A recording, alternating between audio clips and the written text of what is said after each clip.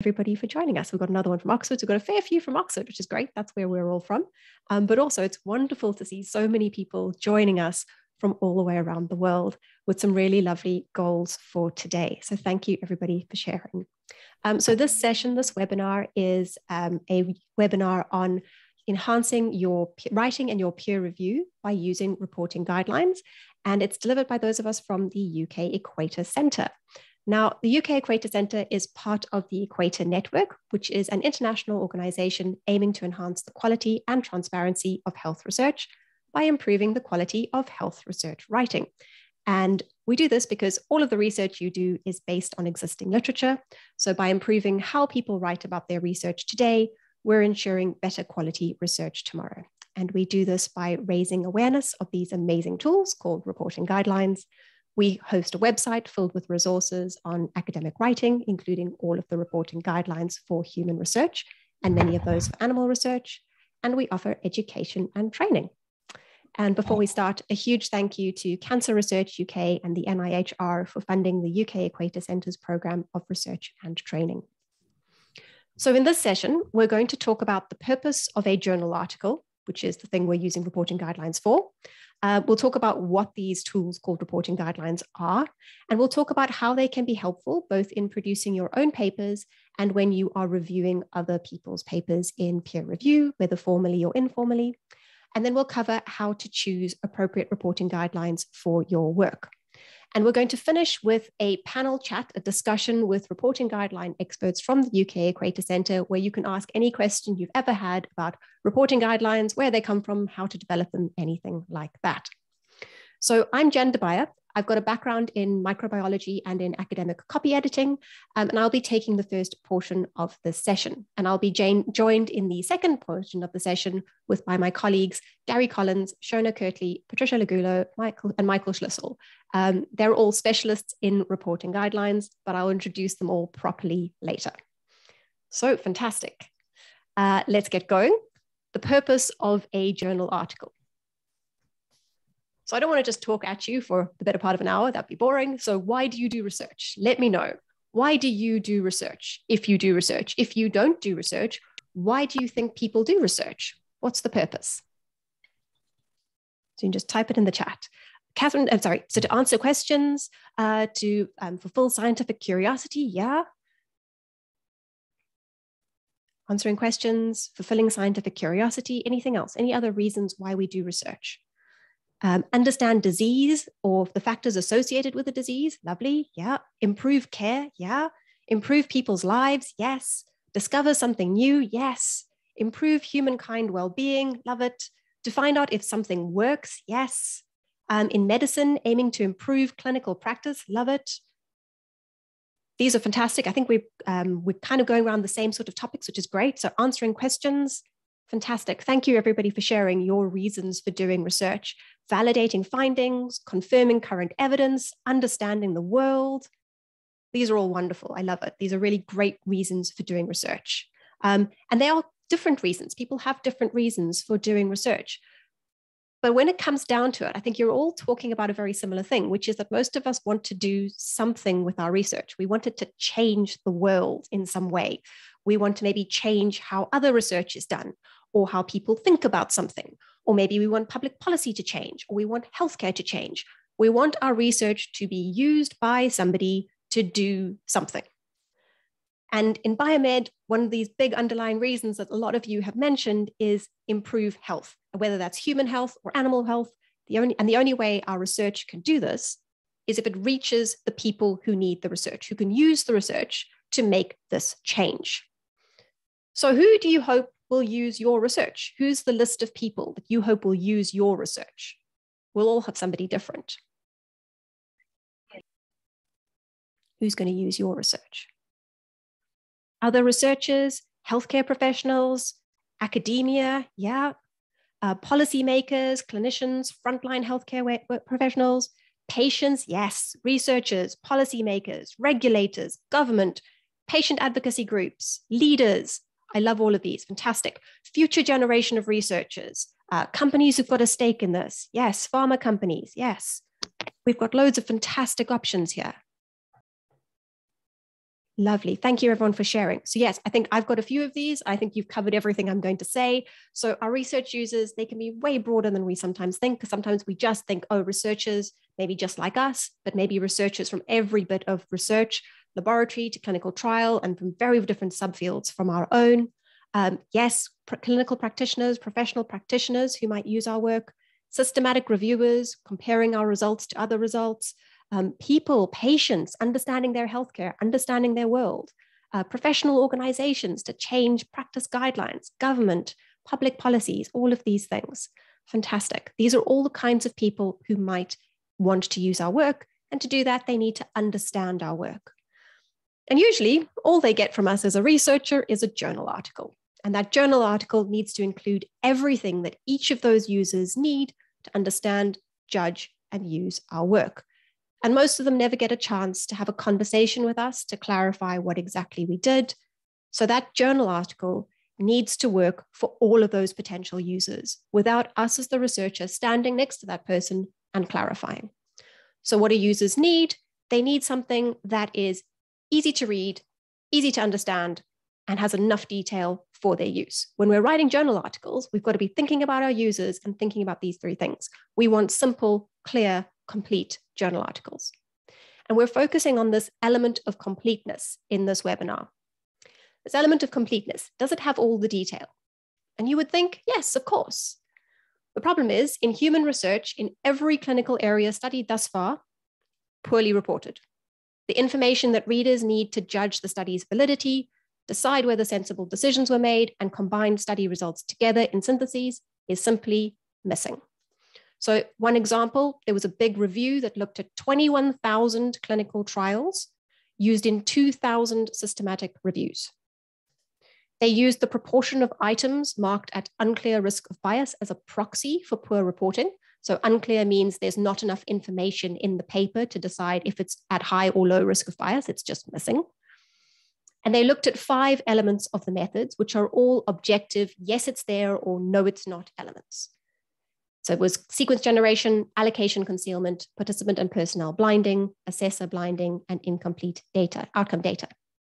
And they found that in 2011 to 2014, in that time period, we were still at over 20% of those papers were not reporting those elements. We're still that bad. We're still missing that much information.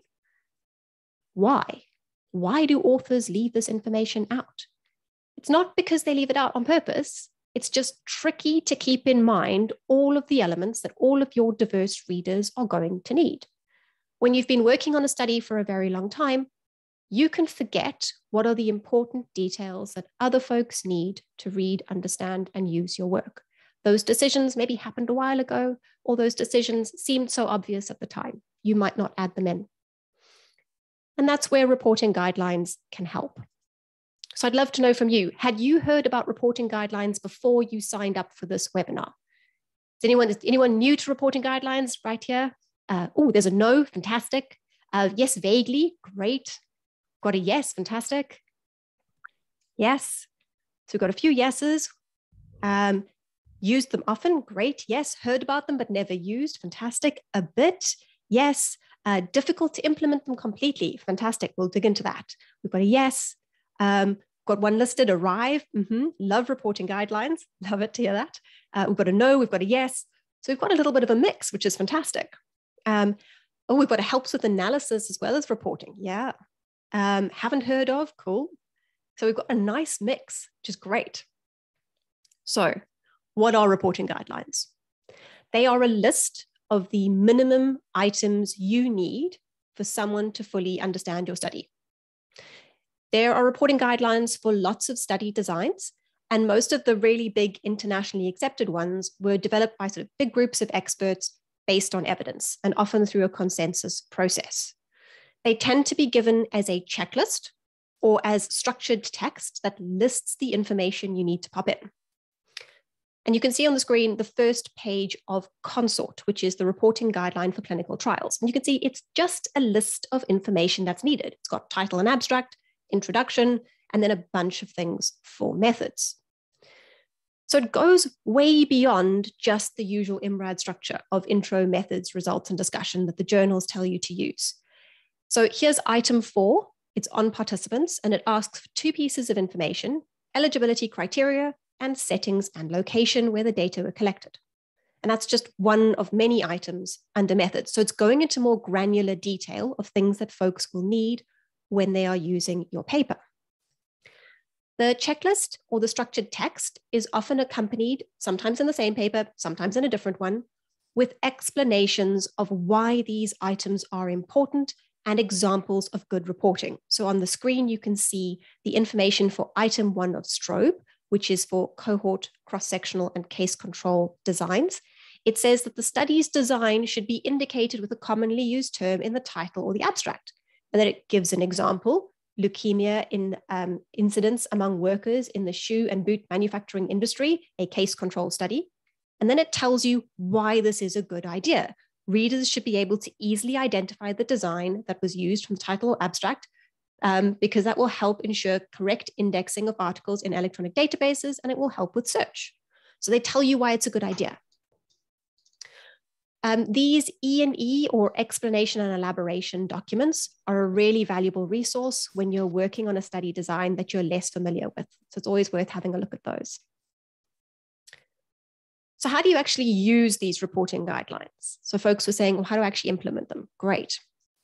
For those of you who have used reporting guidelines, how do you use them in your research and your writing? What stages have you used them at? So we've got when getting ready to write a manuscript, planning and reporting, outlining, writing the methods, study design and manuscript drafting, experimental design, lab book, writing the manuscript.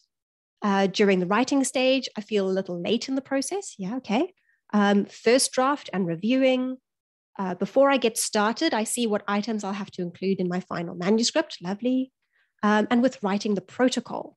So we've got a real range here. Folks looking at the reporting guideline all the way at the beginning when they're sorting out their study design and figuring out what they're going to do, then using it for outlining, using it for first drafts, and using it in reviewing.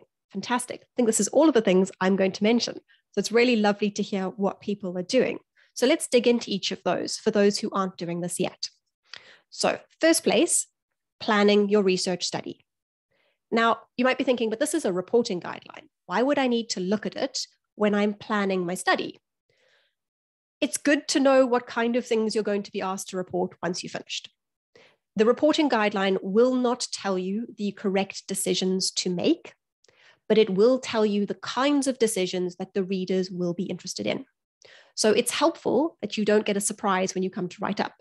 And often you'll look at the reporting guideline and say, this isn't applicable to my study, it's okay. But you've at least thought about it right at the beginning and gone, yes, for my study design, not applicable for these very good reasons. You've got that all sorted through, thought through right at the beginning. The next useful spot, as a bunch of people have mentioned, is outlining. So the process of outlining. So outlining can be a really helpful step in planning any kind of paper because it breaks up the blank page and it reminds you which information you need to gather before you begin to properly write. And this outlining step is useful no matter what kind of paper you are writing. Maybe you're writing up the protocol of the study that you've just designed. Maybe you're writing up a registered report. Maybe you're writing up a stage 1 registered report with just the introduction and the methods, or maybe you're writing up a stage 2 registered report with the results and the discussion. Could be useful to outline, could be useful to use the reporting guideline here. You might be writing up a research paper with results paper, but you might be doing it in such a way that your work lends yourself to planning the research paper and then populating it with the results as you work. Or maybe you work in a way where you plan the research, you do it, and then you write the paper once you have the results in hand. Any of these ways of working and any of these types of papers, outlining and therefore reporting guidelines can help. And to do this, one of the easy ways to go about it is to start with your journal's suggested main headings. It's one of the reasons it's a good idea to choose a target journal before starting to write. And then use the reporting guideline to add in your subheadings or your paragraph headings, particularly in the methods and the results. And you'll see when you look at reporting guidelines, they don't say much about the intro and the discussion because those are very discursive things. They're going to be very creative writing bits, whereas the methods and results there's lots to say in the reporting guideline about those elements. Once you've gone away and used that outline to write a rough draft, and you and your co-authors are editing and revising that the rough draft, it's useful to check the paper against the reporting guideline again. You don't need to keep all of those subheadings or even keep the information in the same order. You don't need to keep every subheading that you wrote in from the reporting guideline. You just need to make sure that the information mentioned actually makes it into the paper. So the reporting guideline, it's just a guide. It is not prescriptive of how you report the information or the order that it appears in. There's usually a good reason for why information appears under methods as a chunk or results as a chunk, but within those, there's a lot of flexibility, so don't worry about that. It is very helpful, though, to use the reporting guideline as that framework right at the beginning, because it just helps you make sure you get all of that information in. And the last place where a reporting guideline is helpful in writing is when the journal asks you to prepare a completed checklist for alongside your submission. So in that case, you just grab that reporting guideline again, and you just literally run through it and write down the page number or the section number, the section name where you've addressed each item. So I'd love to hear from all of you. And so I'm going to ask Will if you can release the poll. Where will reporting guidelines most help you? And you can choose as many of these as you like. So this is either what you've done already or what you're now thinking, oh, I should do that. So I'm going to give you all a moment. That should pop up.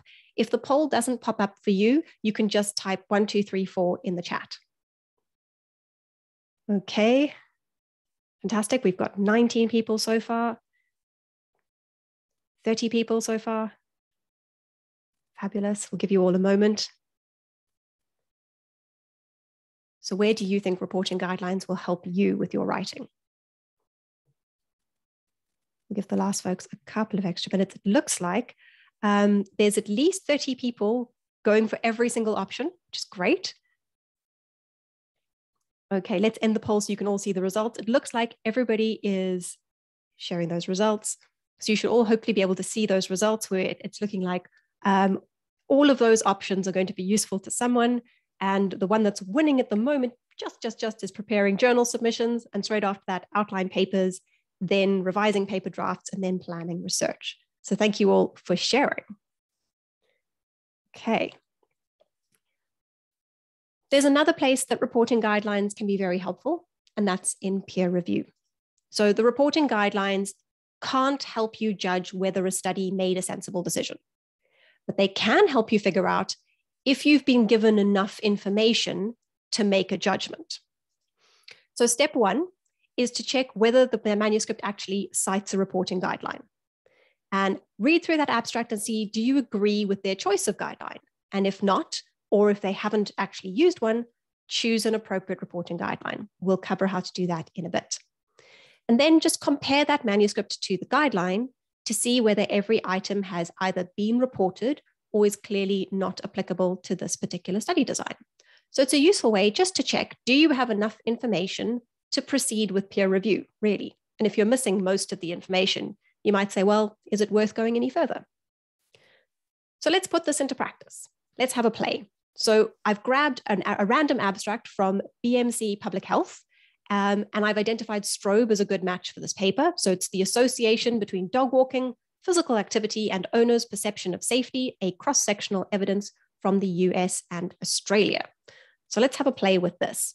So strobe has a short version just for abstracts, and it asks for the study design to be described and for a clear objective to be stated. So let's have a look at this abstract. Did they tell us the study design, and did they tell us their objective? So the background, I've already read you the title. The background says, we examined the relationship between dog walking and physical activity within and between 4 US cities and Australia, and investigated if dog walking is associated with higher perceived safety in US and Australian cities.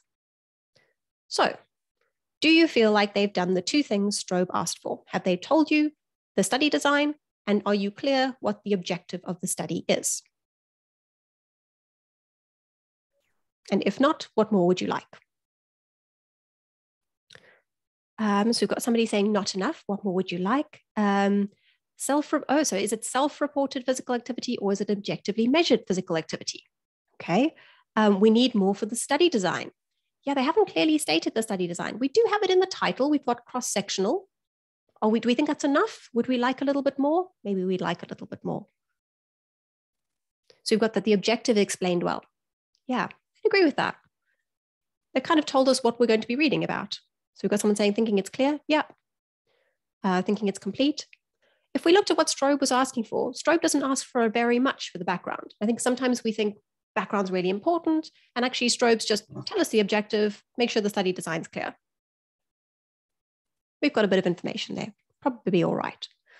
Let's have a look at the methods. And this time, I'm not going to show you Strobe to start with. I'm just going to show you the methods, have a think, and then we'll use Strobe to see whether Strobe helps. So here's the methods. Dog owners, N equals 1,113, in the Pet Connection study, completed a cross-sectional survey. Data were collected across 4 study sites, 3 in the US, San Diego, Nashville, and Portland, and a 4th in Australia, Perth. Physical activity, local walking, dog walking, and individual and community perceptions of safety were analyzed for dog walkers and non-dog walkers for each study site. Between city comparisons were examined for dog walkers. What do we think about this methods? So I'm not giving you Strobe yet, just if you were peer reviewing this as an abstract, what would you be asking? What would you be asking for? Happy with this? Not happy with it? So we've got someone saying how many non-dog walkers? We've got somebody saying 2 groups. I'm not sure, you maybe want to clarify a little bit. Are you saying, are you asking, are there 2 groups? We've got someone asking number in each study site. How long did they collect the data for? Yeah, good questions. What is the Pet Connection study? They are assuming a little bit of knowledge here, yes. Inclusion/exclusion criteria, yeah. So folks are identifying a few things you'd like. At what points did they complete the survey? It is on dog walking, but then they say physical activity. So it's an assumption that the physical activity is walking, but that's not clear. Yeah. Who analyzed it? Which comparison statistics or methods? We've got somebody asking, would statistics go in this section? So this is the entire methods. This is the entire methods. So let's have a look at what Strobe actually says. Oh, demographics of the dog owners, yeah. So Strobe says for your methods, you want a description of the setting, follow-up dates, or dates at which the outcome events occurred, or at which the outcomes were present, as well as any points or ranges on any other timescales for the outcomes. So that's the setting. It wants to know about the participants. So for cross-sectional, the eligibility criteria and the major sources and methods of selections for the participants. And then variables, clearly define the primary outcome, and then give the statistical methods, including those used to control for confounding. So for those of you who were maybe struggling a little bit, or those of you who were thinking of lots of things, is there anything here that you hadn't thought of that maybe you now think is missing? If we go back to our methods, is there anything from those Strobe items? So yeah, follow-up methods and duration, confounders not mentioned, eligibility criteria for participants, except for having a dog. Yep, primary outcome. So we're getting a little bit more things that we maybe weren't happy with from before. Dates was maybe missing. So I think there's a little bit of detail here that we would have liked to see. And hopefully Strobe has helped a little bit with identifying some of those things. But you've identified a lot of those even without Strobe, which is fantastic. So primary outcome, main aim of the analysis and confounding, yeah. So let's look at the results now. So Strobe for abstracts asks for participants. And now it's interesting, a lot of you are saying, oh, numbers. So methods and results. Methods tends to be the things that we knew before the study was done. And results is things that we know after the study was done. So things like how many people I managed to recruit is very often a result rather than a method, because we don't know how many we're going to manage to recruit before we do the study, but it can depend on your type of study. So with results, we've got participants. The number of participants at the beginning and end of the study were asked about. So how many did they recruit versus how many did they get actual data from? The main results, estimates of associations, and if relevant, consider translating estimates of relative risk into absolute risk for a meaningful time period. report appropriate measures of variability and uncertainty, e.g. odds ratios with confidence intervals. So that's what we want for our main results. And we'll look at conclusions in a minute. So those are the things that we were asked for in results. So let's have a look. I've split the results into two because it's 2 paragraphs. It's a bit much for slides. So the first section is talking about how often these people walked. So across all study sites, dog walkers walked with their dog 5 to 6 times per week for a total of 93 to 109 minutes per week and achieved more than or equal to 30 minutes of physical activity on more days per week and walked in their neighborhood more often per week compared with non-dog walkers, all p-values less than 0.01. Compared with Perth, significantly fewer dog walkers walked in their local park in the 3 US study sites, and San Diego dog walkers walked more often in their neighborhoods per week compared with Perth dog walkers. And again, all p-values less than or equal to 0.05. What do we think about this? Thinking about Strobe, what Strobe asked us for earlier and what we generally know. So participant numbers are missing. Yep. They gave us in the methods the number of people that filled in that survey. But yes, we don't know the number of people that were analyzed and we don't know how many in each city. Distance walked is not reported. Yeah, maybe we'd be interested in that. Few estimates and confidence intervals and too many p-values. Yeah, would we maybe have liked the numbers for those things more than just a more than, less than p-value? How long was the study? So that would have been in methods, definitely. That how long was the study was a methods question, definitely. So just thinking in terms of those sort of results that the things that Strobe was asking us about, they haven't really told us things like how many people they sent the survey to, the response rate, and that wasn't in the methods either. It would have been good to know how many people in each city, and we've just got the p-values. Maybe we would have preferred to see the actual numbers, rather and then be able to compare those numbers ourselves, which sort of fits what Strobe was asking for. So in terms of how did they design or validate the study, that would not be an abstract level thing. That's quite a lot of detail for an abstract, although if you could fit it in, quite nice.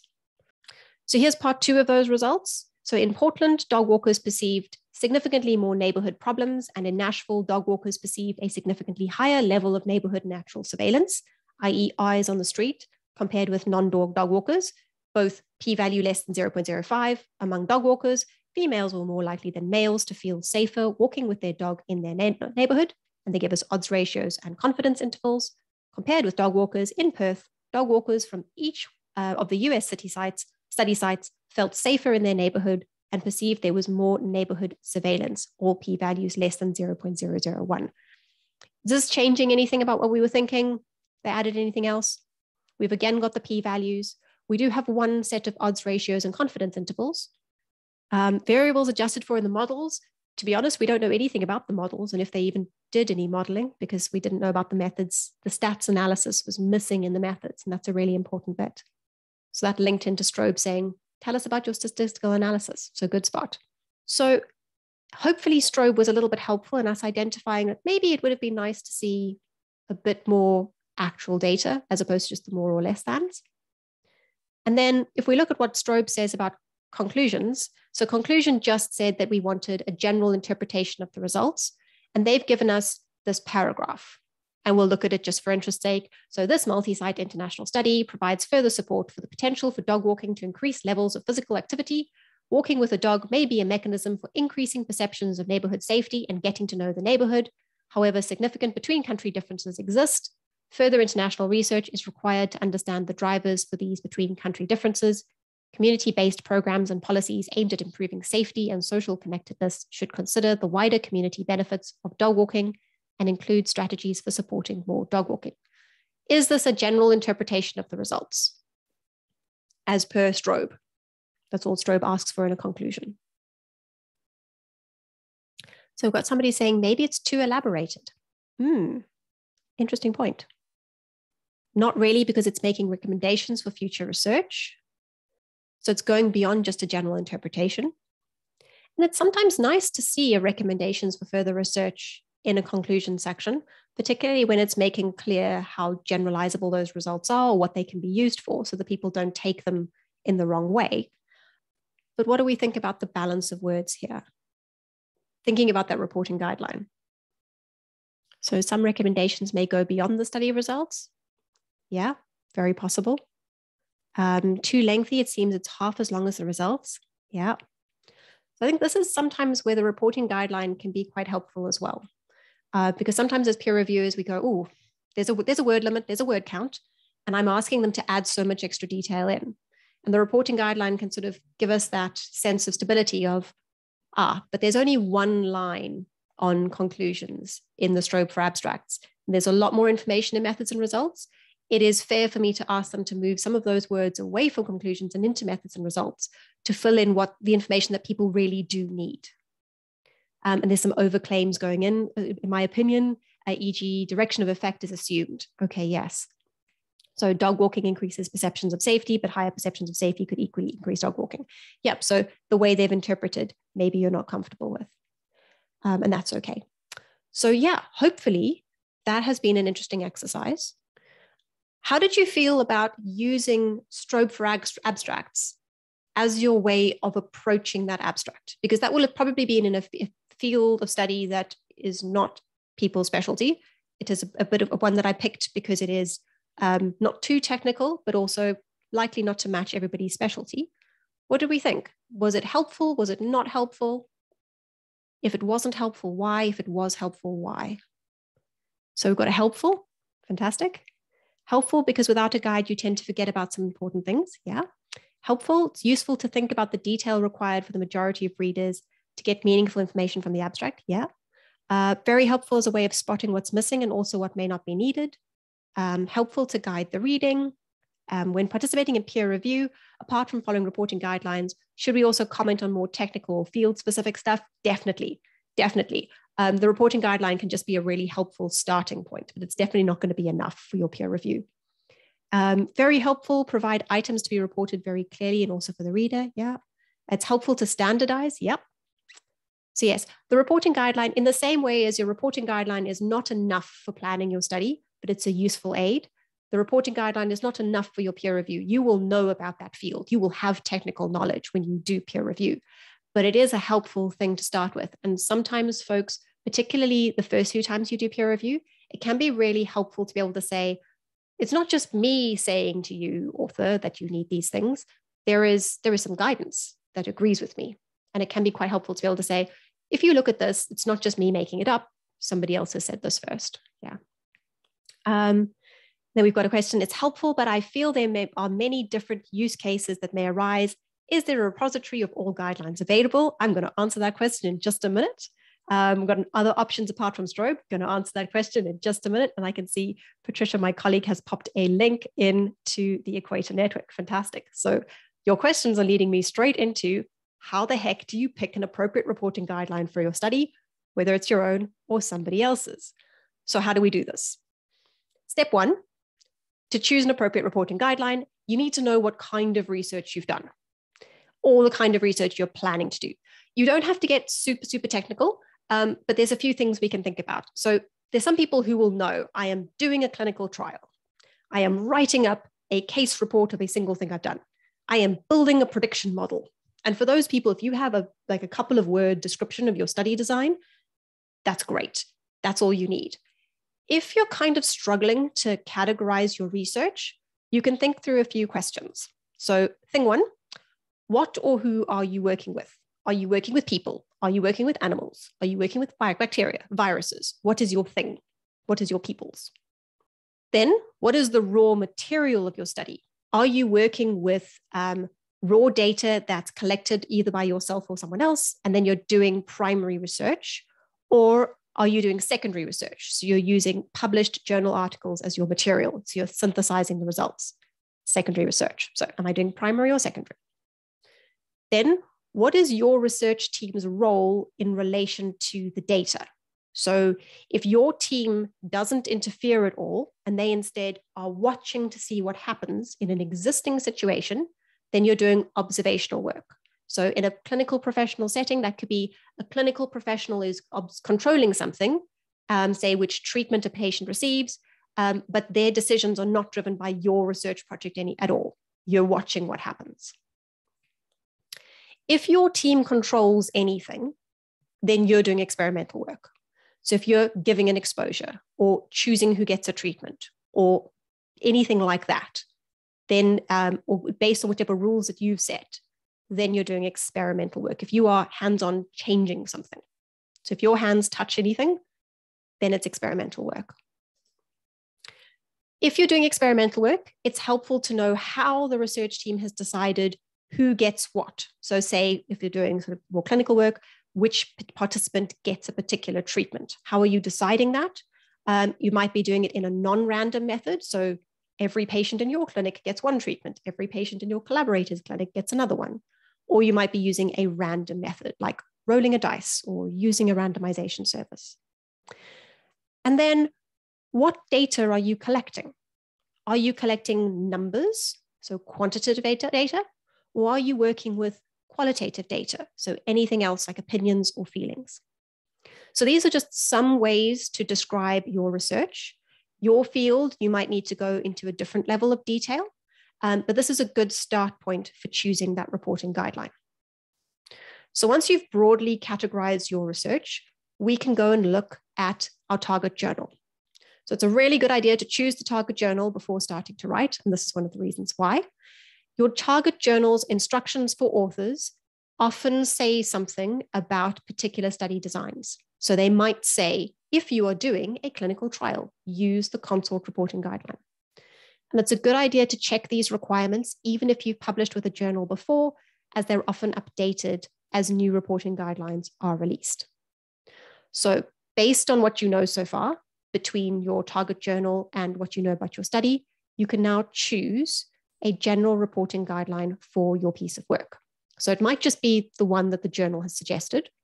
If the journal hasn't suggested anything, or you think actually the journal is suggesting things that don't match my study design, your next port of call could be the Equator Network. So we list all the general reporting guidelines for the major study designs on our homepage. And we've also then got a database, a library of all of the reporting guidelines for human research that you can search through. So for instance, if you're doing a randomized primary experimental research with people, you're probably doing a trial and you're going to use consort. That's the reporting guideline. If you're doing observational primary research, then STROBE is helpful for case controls, cohorts, and cross-sectional studies. If you're doing secondary research of these primary studies, you can use PRISMA if you're doing experimental. If you're collecting qualitative data instead of quantitative data with these three options, you could use SRQR alongside or instead of consort and STROBE for primary research, and you can use NTREC for secondary research. So these are just some of the options. And if you're doing research with animals, the big reporting guideline is ARRIVE. ARRIVE is designed for reporting in vivo experiments, so it's focused on preclinical research using an experimental process. Some of its items, therefore, won't be appropriate for all study designs, but it's usually a good idea to check ARRIVE if you're doing any kind of animal research to see if it will help maybe alongside the reporting guideline you're using. So for instance, let's go back to STROBE. If I look at main STROBE, STROBE item 14 asks for participant characteristics such as demographic, clinical, and social characteristics, and information on exposures and potential confounders. This is sensible in both human and animal research. But ARRIVE's item 8 goes a little bit deeper, and it asks for species-appropriate details of the animals used. And then item 8B goes into even more detail. It looks for information that's crucial for readers to judge how generalizable your work is. So depending on what you're doing, it can be helpful to use these different guidelines. And if you're doing observational research, some of ARRIVE's items just might not be appropriate at all. So for instance, item 4A of ARRIVE asks you to state whether randomization was used to allocate your experimental units. If you've already stated you're using a retrospective study design using routinely collected data for information, well, then you don't need to do that. So it's going to be a case of needing to use a little bit of common sense when using these different reporting guidelines together. So all of the big study designs are in a table on our homepage as an easy way to find them. And they're great, these big general reporting guidelines, but sometimes there's an extension or a more specific guideline that can be more helpful. So there are extensions which extend a general reporting guideline for a particular study design or clinical area. And then there's more specific guidelines that weren't developed in conjunction with those general reporting guidelines, but they function similarly. And these all cover the entire paper, but they're more specific than just all clinical trials. So for instance, there's a consort extension for pilot trials, for trials that use artificial intelligence, and for trials in specific areas like orthodontics. There are strobe extensions for if you're using routinely collected data or if you're working in infectious diseases. There are Prisma extensions for if you're looking at your search or if you're doing a scoping review, for instance. So particular types of designs, so sub-designs, and also in particular areas. And as I say, it's not just the extensions of these big reporting guidelines. There's also community-specific, so field-specific designs and reporting guidelines that have been set up. And all of these are in our database. So here's an example of why that might be useful. Item 14 from Strobe again. So we want the characteristics of the study participants and information on exposures and potential confounders. If I was working in infectious diseases, do you think this is enough if I'm talking about study participants? What might I also want to say about study participants beyond just what's here for an infectious disease? So comorbidities, yeah. Vaccination status, yeah. And what's the other component in an infectious disease study? I'm working with people, but I'm also working with the disease itself, the pathogen, yes, the bug. So Strobe doesn't go far enough because it doesn't know about the bug. So Strobe ID actually takes us that little bit further. It asks for information by strain type, if appropriate, and then uses of standardized nomenclature. And it goes into a little bit more detail there. And these are things where you might be saying, well, of course I would know that. If I'm working in infectious diseases, of course I'd know to report my bug, of course. And it's just one of these things of it's helpful to have everything. This one might be obvious. That's why it's a good one for us to chat about, because we're not all infectious disease experts. But when we get into the nitty gritty, it can be really helpful to have all of these things in one place for us to look at. And you can search for these extensions in our database by using the study design search or by clicking on the extensions button for your general study design. So the Equator website has lots of reporting guidelines, and the search's clinical areas focus on human medicine. If you're working in animal research, the Meridian database is very helpful. It's just got animal research reporting guidelines, if that applies to you. The list of guidelines is a lot shorter. It's a lot easier to navigate, but they don't have all of the general reporting guidelines. So it's usually a good idea to use alongside Equator. So yeah, for in vitro research, Arrive is a really good one to start with for animal in vitro research. For those of you in psychology, the JARS reporting guideline set from APA has a series of reporting guidelines for all kinds of research designs, collecting qualitative, quantitative, and mixed data. For those in psychology, this might be a really good place to look as well. When you're using an extension, they generally repeat the information from the main guideline in their checklist so that you don't have to use the main guideline and the extension. You could just use the extension. But sometimes you end up needing more than one reporting guideline. There are some useful extra reporting guidelines that focus on specific elements. So those general extensions are for the whole article, and these are for specific elements like the abstract. So Strobe for abstracts fits in here. And again, you can find them in our database using the section of report search or the free text search. And just some useful ones that you might like are Tidier for interventions. If you're working on an intervention, they can be helpful. Sample for statistics, Cherries for online surveys, and then Consort for abstracts, Strobe for abstracts, and there's a bunch more specifically for abstracts. Very helpful if you're writing a conference abstract, for instance. But again, general reporting guidelines are enough. For those of you who are doing more laboratory-based research, and I'm seeing a couple of questions about that, our database isn't as useful for this. And to be honest, it can be quite tricky to find all of those, but you will find that a lot of the journals have now got more general checklists to cover some of the more laboratory cell-based research. So to do sort of a questions and things, we've come to the end of the bit where I talk and we chat together, and we're going to move into our panel chat portion of this session. So this is a chance to discuss any element of reporting guidelines and their development that you're curious about. So I'm going to invite my colleagues to join us on camera. And that is Gary Collins, who is a medical statistician, the director of the UK Equator Centre, and one of the founders of the Tripod Reporting Guideline for Prediction Model Development and Evaluation. And he's also been involved in developing numerous other reporting guidelines. Shona Kirtley is an information specialist. As Equator's Knowledge and Information Manager, she manages our Library of Reporting Guidelines and Registry of Guidelines under Development. And she's also a developer of Prisma Search. Patricia Lagulo is a meta-researcher at the UK Equator Centre and a member of several reporting guideline development groups. And in her previous role as a medical writer, she advised clients on using reporting guidelines.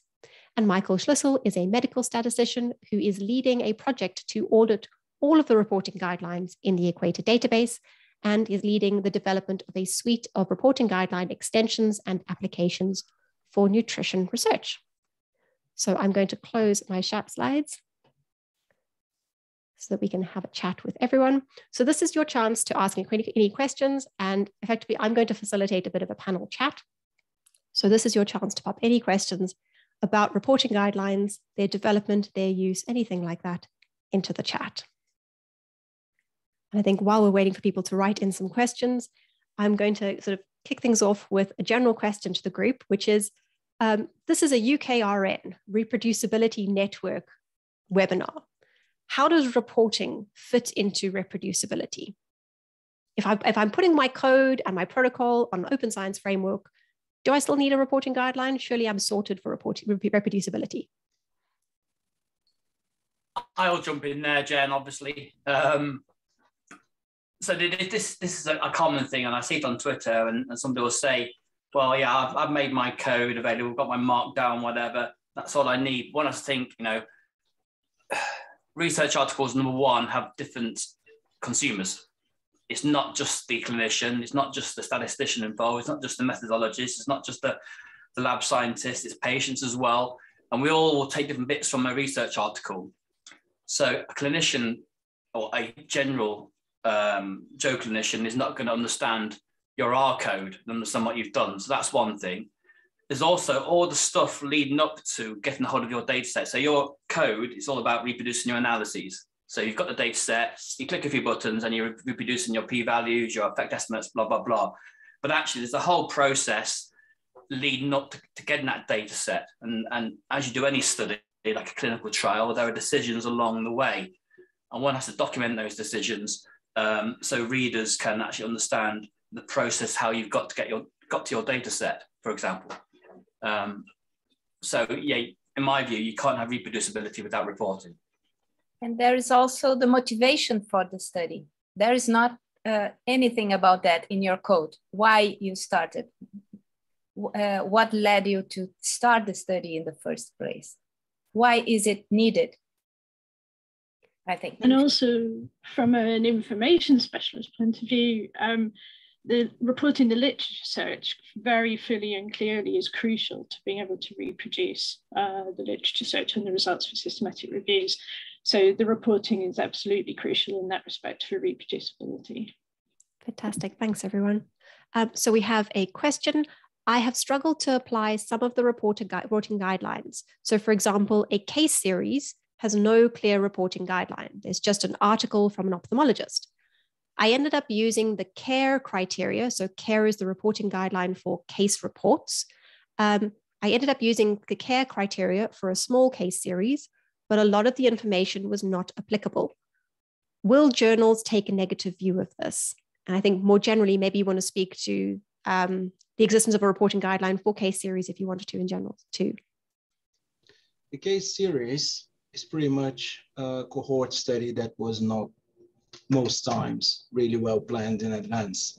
So Strobe would probably be a good go-to resource to answer that. But the question is really about the journals, and that depends because many journals do simply not care about the reporting guidelines.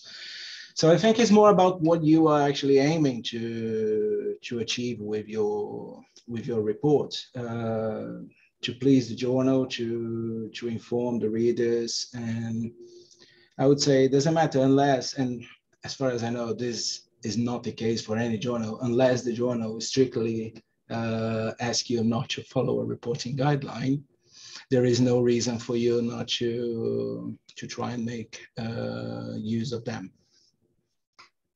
I think let's flip that one to the other side, which is what happens when a journal says you must use a reporting guideline and they want you to hand in a checklist, but there isn't one for your study design. And that's a common thing. So folks who've looked for a reporting guideline and said there isn't one for what I'm doing, that can happen. What are you supposed to do then?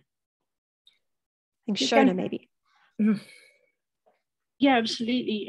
Yeah, that's a question we very often receive actually as an inquiry. And the best thing you can do really there is be open with the journal and say that there isn't actually a specific reporting guideline that actually matches your study. And then try to have a discussion with them around whether a closely sort of matching guideline might be the best way to go forward and fill out a guideline that closely matches your study and submit that with your submission. And include alongside that an explanation for the journal and have a discussion with them about it. And hopefully, you know, they will understand then that there isn't a guideline that matches your study and you've done your best to report clearly and include a guideline with your submission. Thank you. Patricia, you were going to say something as well.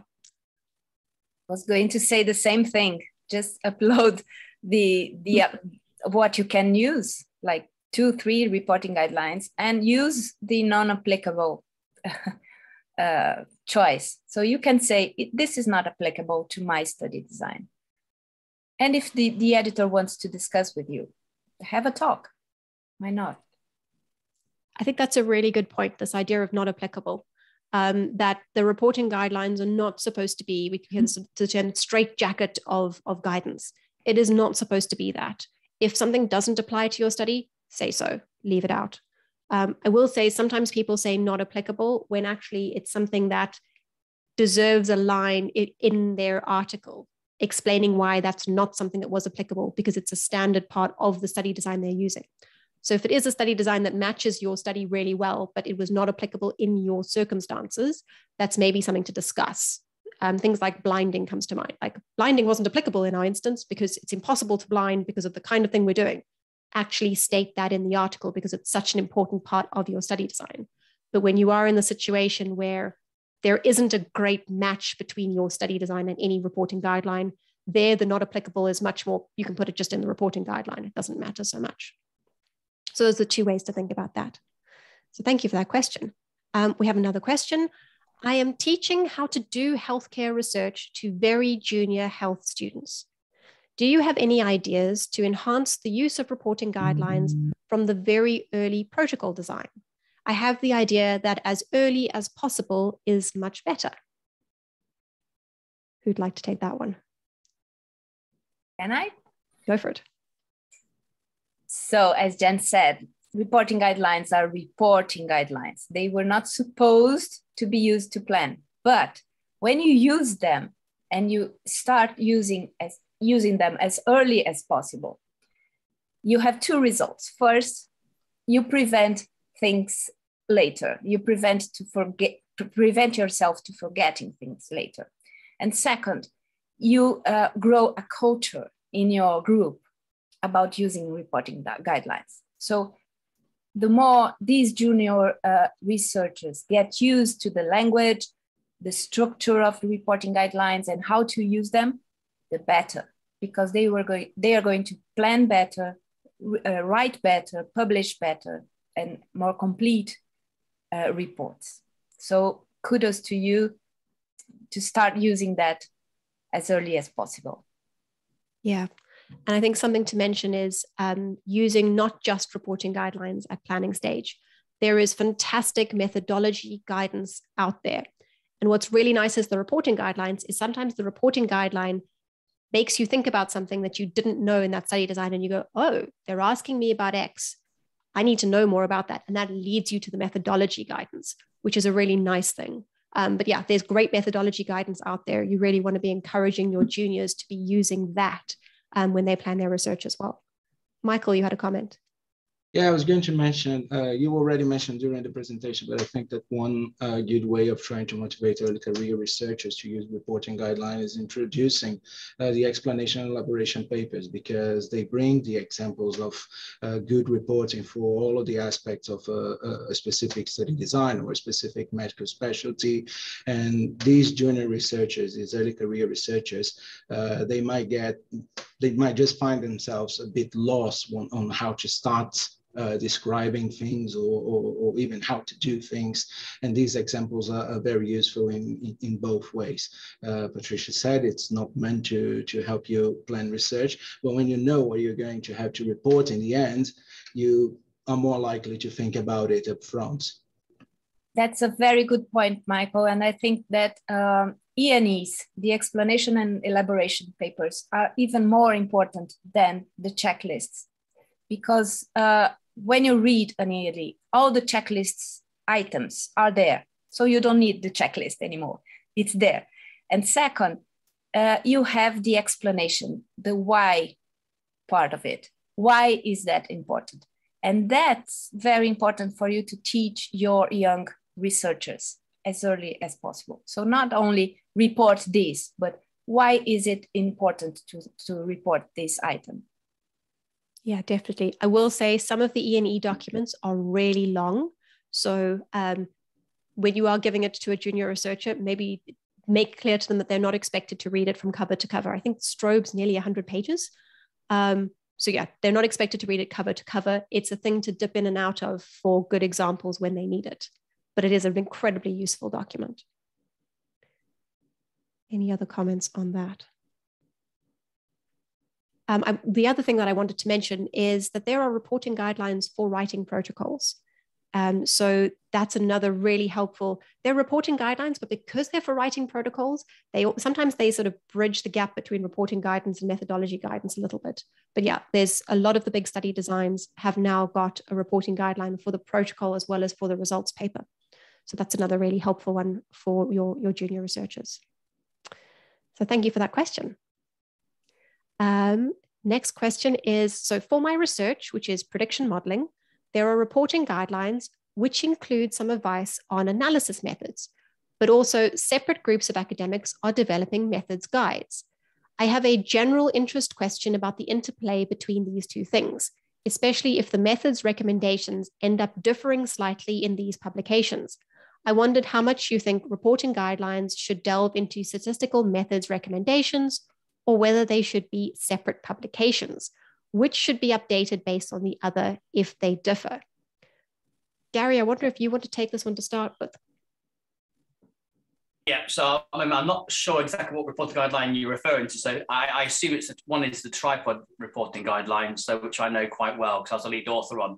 So in our explanation and elaboration document, which accompanies the tripod statement, we so let's say the focus is on reporting. So that's the reporting guideline is primarily focused on reporting. But when we developed that particular reporting guideline, we'd done lots of systematic reviews, we'd seen lots of papers that there were also lots of bad statistical practices in the primary studies. So we took the opportunity within the tripod and explanation and elaboration document to highlight some methodological issues and provide some references to help authors, because people use the E&E document as a planning document as well. So it's to highlight some issues of not what to do and what to do, because there are implications of reporting as well. So there's an issue around in prediction models called calibration, for example, which is looking at the accuracy of predictions. We knew that this was rarely done. So we're trying to tell authors, actually, you should do this and also and report it. So there's an implication of actually doing something, a conduct issue, and reporting it. And the second point is when there's conflict between methods guidance and reporting recommendations. Usually reporting recommendations won't, I would always defer to the reporting guideline first, I think, as being correct, because particularly in the world of prediction modeling, it's it's the Wild West out there. So there are lots of methods guidance in this field that aren't correct. Reporting guidelines do get updated. So if methodology has changed,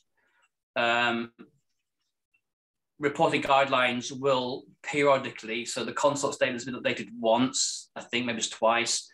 Prisma's been updated once or twice. STAR's been updated once or twice. Tripod is currently undergoing an update and an adaptation for machine learning. And any new methodological guidance that has been derived over the last 6-7 years will be reflected in the new reporting guideline. I'm not sure I've answered the question there, but I've rambled on for 5 minutes. That's okay. We've got a reply, which is that Tripod has been very helpful. Thank you. I was just interested that there's more detail in Tripod on stats methods than in other guidelines. Yeah, I think that is just because doing a prediction model study, there's lots of different sorts of stats methods involved in doing that type of study. If you do the clinical trial, the statistical methods are pretty brief and standard. There's nothing controversial in there. But actually, when you do a prediction model, you've got to missing data, you've got to handle continuous covariates, you've got to do some validation, blah, blah, blah. There's lots of different stats that come into play when you develop a model. So there's lots of issues around guidance on how best to do that and how best to report that. But I'm glad you found it useful. So thank you for that question. There is a sort of an issue in reporting guideline development, which is how much should the reporting guideline be methods neutral? This idea that we don't want the reporting guideline to make it impossible for somebody to report their study if they haven't done gold standard methodology, because the purpose of the reporting guideline is from a reproducibility perspective, transparency perspective, to get everything out there. So even if you haven't done the best possible thing, and I'm putting that in giant bunny rabbit ears because sometimes there isn't a best possible thing, right? We do the best we can in the circumstances. We still want to hear about it so that people can judge the work and understand how generalizable that work is, how much they can trust that work. They need to know everything. So that is a tension for reporting guideline developers, because there is this temptation that to give people as much guidance as possible, but also to have the reporting guideline set up in such a way that everybody feels they can report their work. I don't know if anyone else, Patricia, yeah. Yeah, this is why I think the newest reporting guidelines are more and more adopting language like justify. If you didn't do something, justify. That's okay, but just say why not. Why not you did? Why you didn't blind? Why you didn't calibrate? Why you didn't increase your sample? Whatever. If you justify, it's reported, and the person reading your paper can understand what you did and why. Yeah, thank you. Anybody else want to comment on that before we move on? I don't know if I'm driving way too much away from the question, but one last piece of advice on identifying which would be the best method, the one in the reporting guideline or the one in the general methodological guidance, is to ask a statistician. So that is advice coming straight to you from a medical statistician. Ask a statistician. Thanks, Michael. So we've got a next question. And I think this is an interesting one for all of us, which is, how are reporting guidelines approved by the Equator Group? I've noticed an increasing number of new reporting guidelines, usually just slightly modified versions of existing ones, and discipline-specific elaboration and explanation papers that, to me at least, don't seem necessary and look more like a method to drive up citations and impact factor. So that's a really interesting question. Who'd like to start off on that one? Yeah, I'm happy to start. Specifically with the discipline specific, there's definitely been an increase, absolutely. And I think we often hear that that's because it's mainly to fuel the uptake of reporting guidelines, because people perhaps feel that the more general main reporting guidelines aren't quite specific enough for individual fields and disciplines.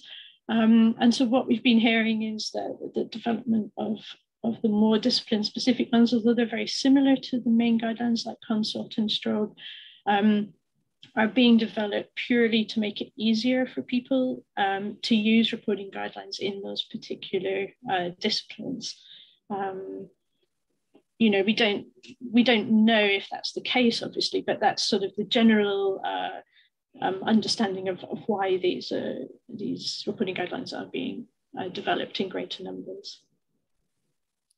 Yeah, we refer to these as application papers sometimes, where somebody takes a reporting guideline and just shows how it applies in their area, and they can be really helpful for some folks.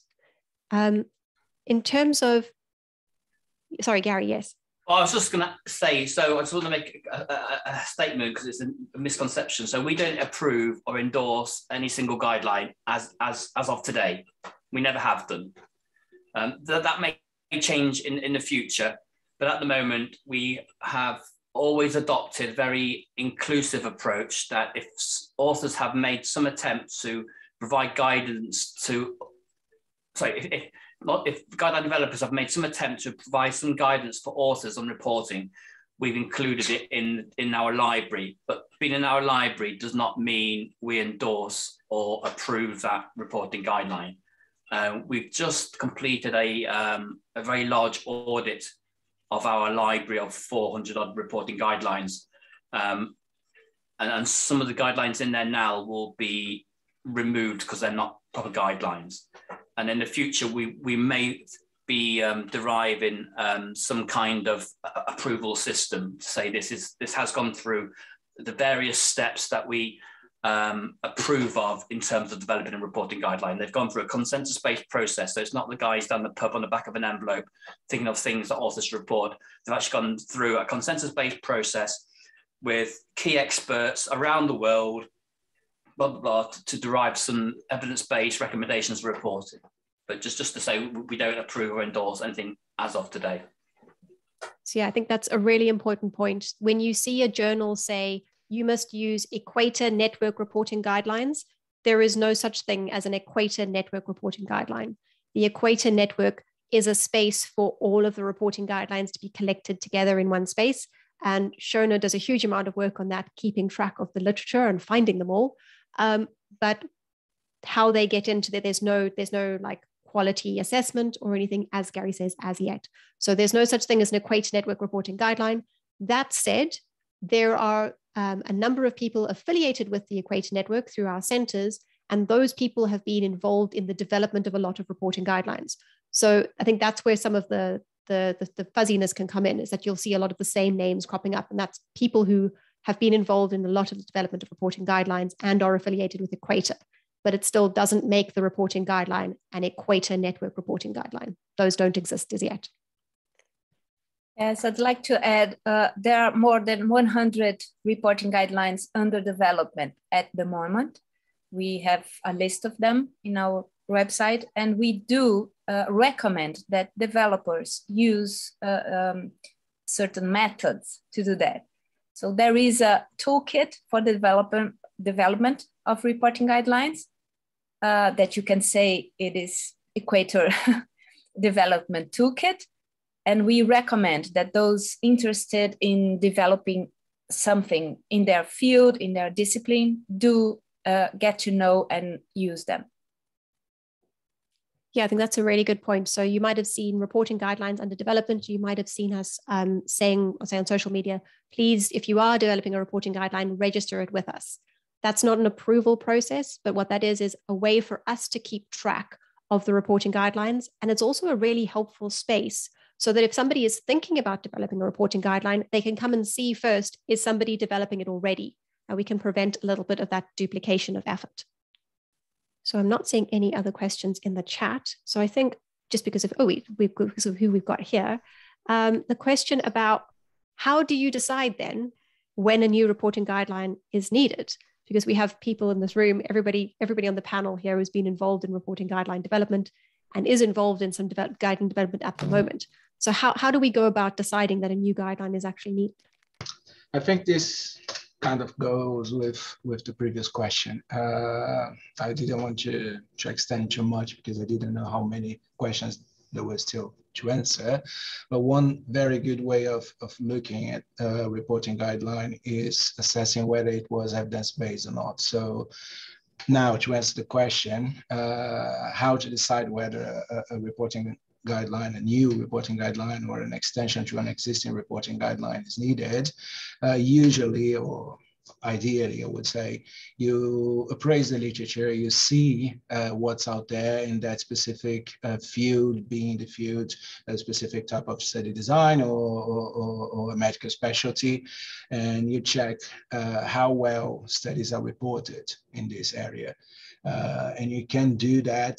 And again, I think Patricia would be better to talk a little bit about it, but you can use the reporting guidelines to check whether certain items have been reported or whether there is a systematic lack of information for a specific item of a reporting guideline, but bearing in mind that reporting guidelines are not necessarily critical appraisal tools or reporting quality checklists. They are a list of items that you should report.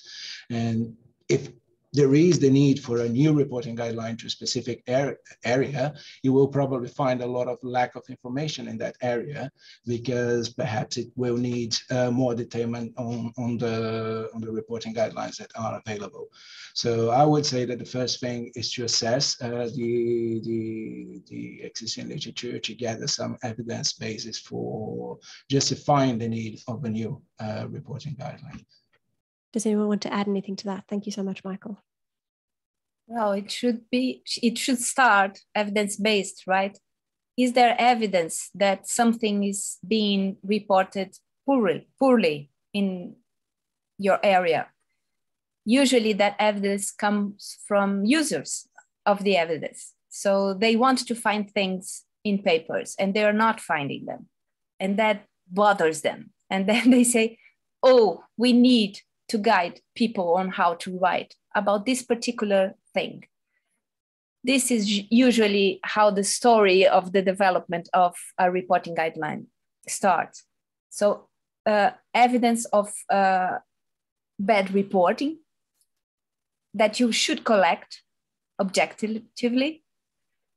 And then you should gather experts in the area to say what's missing, and there are steps of development for you to follow about that. Fantastic.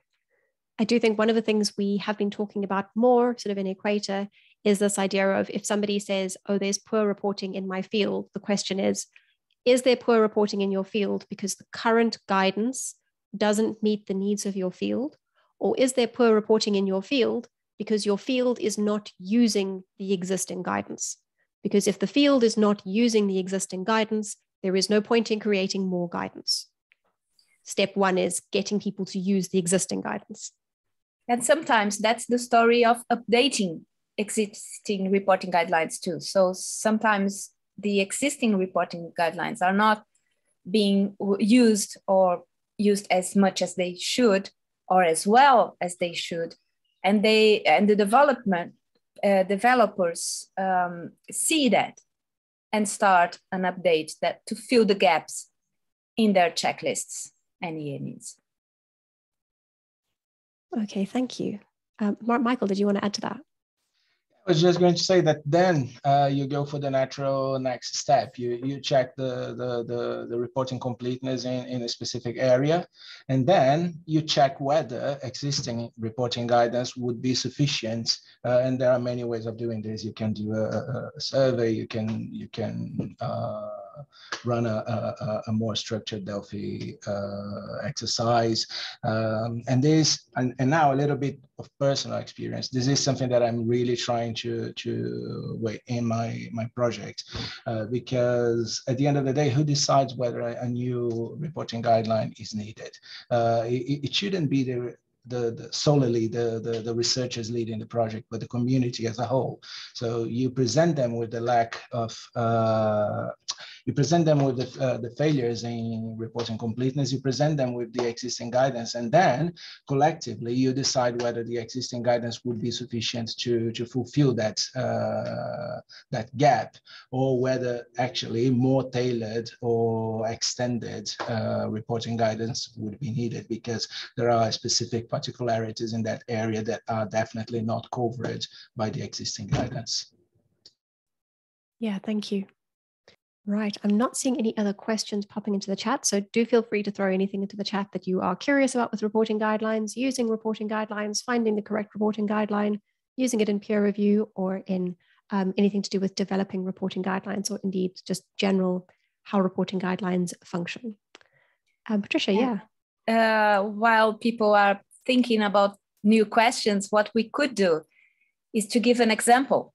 So Shona is here and she could tell us the story about the development of Prisma Search. So why was Prisma Search developed, Shona? Yeah, absolutely. Well, Prisma Search was developed essentially along the same lines as Michael's outline. So we, as professional information specialists, we were seeing very, very regularly papers being published that just did not provide the detail required for us to assess the literature search, to know what was done and what was found by the literature search. Even when they were following Prisma, right? Oh yeah, even following Prisma, because the Prisma guideline doesn't provide enough details, because it's a general guideline on systematic reviews. It doesn't have enough detail in the items related to the literature search for people to follow, that will give them enough information to report the literature search fully. And so it was identified that a guideline specifically focusing on the literature search was going to be required, and that would then be used alongside Prisma. So the idea is, if you're performing a review, you would use the Prisma guideline for reporting the review, and then this additional Prisma search guideline will be used to report the literature search aspect within the review. And so there were a number of studies that have been published showing that literature searches were not being reported properly and fully, and it was decided that a search-related reporting guideline should be developed. And so an international group was formed, and yeah, we started to develop the guideline with consensus process and review. And I should add, developing a reporting guideline is a very lengthy and very involved process. So it's not something you can do very quickly. It really does take quite a long time to develop a robust reporting guideline that really does stand up to use and fully reporting every aspect that's required. But the guideline was published in 2021. And we have actually the guideline itself, the E&E and the guideline are together in one place, so people don't have to access two different documents. So we decided to combine them into one document to make it easier for people, and the examples are all combined as well. But yeah. Fantastic. Thank you so much for sharing that, Shona. So we're getting to 2:30, which I'm aware it's an hour and a half that we've been going. So I think if folks have more questions, we are very happy to keep chatting. I think it's been a really interesting few questions. We've really much enjoyed them. So thank you so much for that. And I think otherwise, unless anybody has, I'm going to ask the rest of the panel, was there anything that we wanted to talk about further? Okay, fantastic. I think then let's wrap it up at an hour and a half. I think that's a big chunk of your time for everybody. We will, as always, hang out for a moment longer if you had a question that you didn't want to ask while we're recording. But otherwise, thank you so much for having spent this time with us today. We really appreciate it. If you ever need any help with reporting guidelines, you can contact us through our website, so through equator-network.org. And Will's popping in the links for future UKRN webinars. But yeah, on behalf of the whole panel, thank you so much for joining us today, and enjoy the rest of your day further.